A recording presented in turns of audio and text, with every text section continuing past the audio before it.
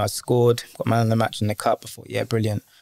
Next day he calls me and he said, Nath, I thought you done really well. I'm pleased with you, but I think you benefit on going out on loan.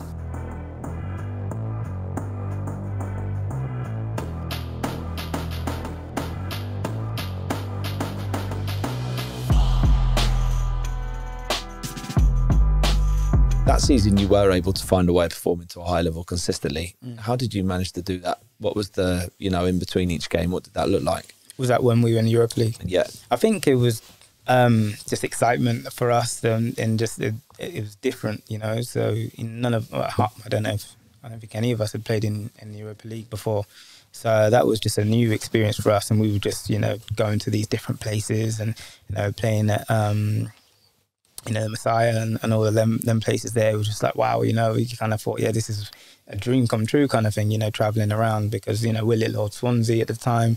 We'd done well, we were progressing and making those steps, but this is a different ball game, So I think we just went off of adrenaline, really. And again, we believed in what we were doing.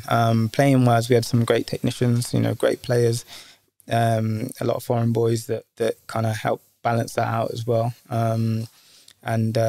We just went out there and enjoyed the time, because, again, winning the League Cup was a big, moment in Swansea history, and being in Europa League was another one. So, we just wanted to make sure that we just enjoyed it while it lasts. And that period of time in between, obviously, playing on a Thursday, playing on a weekend, playing on a Thursday, playing on a weekend, a lot of guys playing at the moment, due to obviously recent events, the schedules of football are, relentless. Guys are having to recover really quickly. What specifically did that look like for you? Like, what sort of stuff were you doing, and what was important for you to be able to get from one game to another? I think it was a lot of the time it was just recovery. I mean, we were lucky enough to have Laudrup, who made us. He just made us kind of understand that we had to look after ourselves, know our bodies. And he played before, so he knew what it meant. I think it all comes down to how teams play, how players play. Obviously, if you're, a guy that's, putting very high numbers running up and down, then obviously naturally it's going to be tough for you. But obviously the nutrition then does come into place, and it's making sure that you're eating well, sleeping and drinking well, which I do feel does help you. I'm not with it 100%, but yeah, I do think that helps. And I mean, again, at the end of the day, that's your job. At the end of the day, you got to go out there and you got to do what you need to do. Whether you need to come off because you can't go any further, you go out there and you have to give it your all. That's the be all and end all, really. So recovery at the top level, what does that look like? And can guys who are not playing at that level relate to that? Can they emulate what that looks like? Yeah, I think they can. Like I said to you, I think a lot of the time, it looks more complicated than it is. I know we've got a few sports scientists that like to give it the big one and say you got to do this and that, and they are right most of the time. There are things that will help you, but I think that individually you can find what works for you.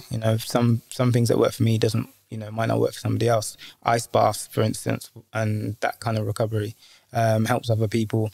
For me, it's just making sure that I sit down and rest my legs, and I'm not running about, walking about, having a massage or whatever helps players. Sometimes, it's not the case for me. So I think it's finding that little thing that works for you. And sometimes it's a placebo effect in your brain that, you think, oh, I've done that now. I feel $1 million where, you're still actually the same, but, it's in your head that you feel good. So therefore, you're going to go on and perform. You guys had obviously played at the Championship, played in the Premier League, and in a short space of time had gone from, experiencing different styles of play. You'd gone from being the team that everybody expected to win to being the team that possibly people didn't expect to win games. What was it like in Europe, and obviously experiencing new styles of play and travelling obviously to different leagues and experiencing those sort of football games?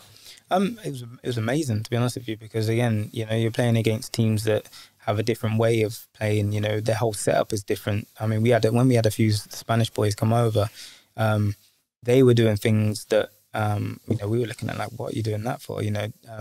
having siestas and then not going to bed till like 1 o'clock at night. And, you know, I remember the coaches and that, they weren't happy with them doing that, but that's was implemented from them. You know, that was their, you know, their way from when they were such a young kid. But playing against other teams, you get to, you know, again, if you want to hone in and watch what they do and how they do things, you know, it's the small little details that they do that you can pick up on, you know. And it's playing against teams that are amazing tactically, attacking defensively, you know how to, again, like keep the ball, for instance. You know, I think Spain are that, you know, unbelievable at the way they do that.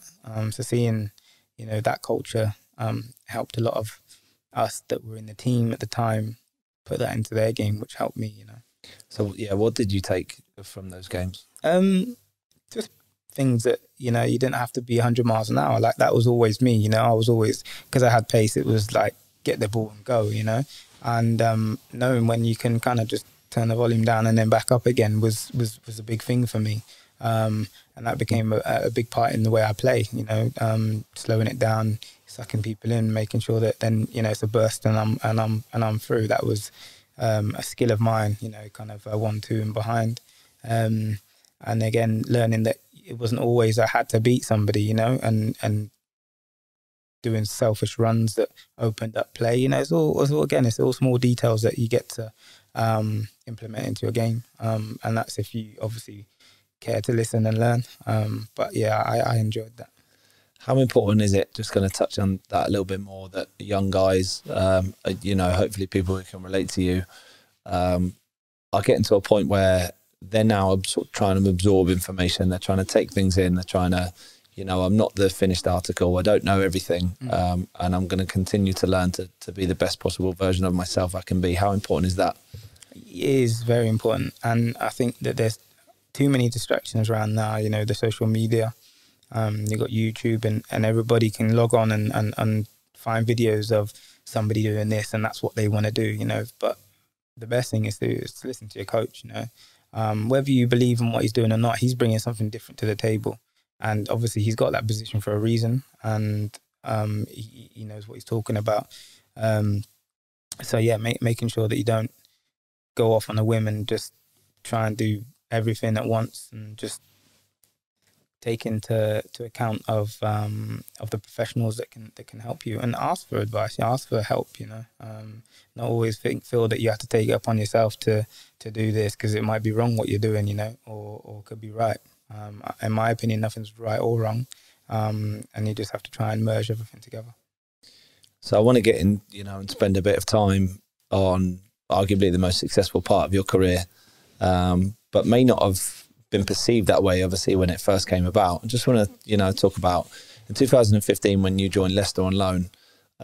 How did that come about for you? And, you know, what were your first impressions, both of the team when you arrived and what your perception of your own ambition was by being there? It was a tough one. It was a tough one to take for me personally. I mean, again, you know, things that were happening off the field that people didn't know about did play a part into a lot of those things.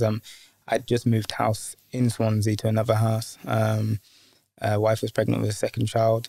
And I just thought, you know, going off of the back of last season that I was doing well, I thought, you know, I was going to be involved at least with the team. Gary Mack was the manager at the time. And when they came back, it was obviously always competition for places. You know, I'd put everything into pre-season. And then I got left out of the squad against, I think it was Chelsea away.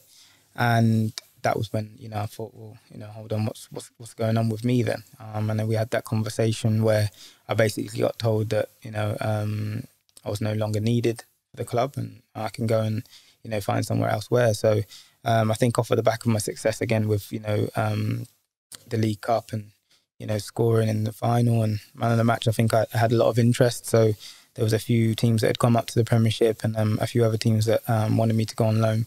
And I said to my agent, you know, I just want to go and play. You know, if he doesn't want me there, that's fine. I'll go and play somewhere. So I think I had a lot of offers and I was umming and ahhing. And then Leicester came in, deadline day it was. I just finished training at Swansea and my agent called me and said, you know, Leicester, fancy it? I was like, yeah, okay.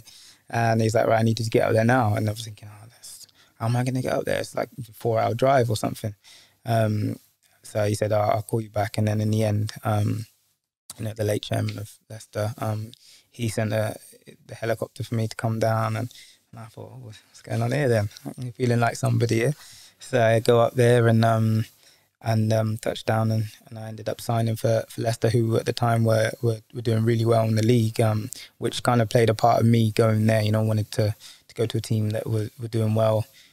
In a sense, I wanted to prove that I wasn't a piece of rubbish, which I felt at the time. I felt like, oh yeah, off you go, kind of thing.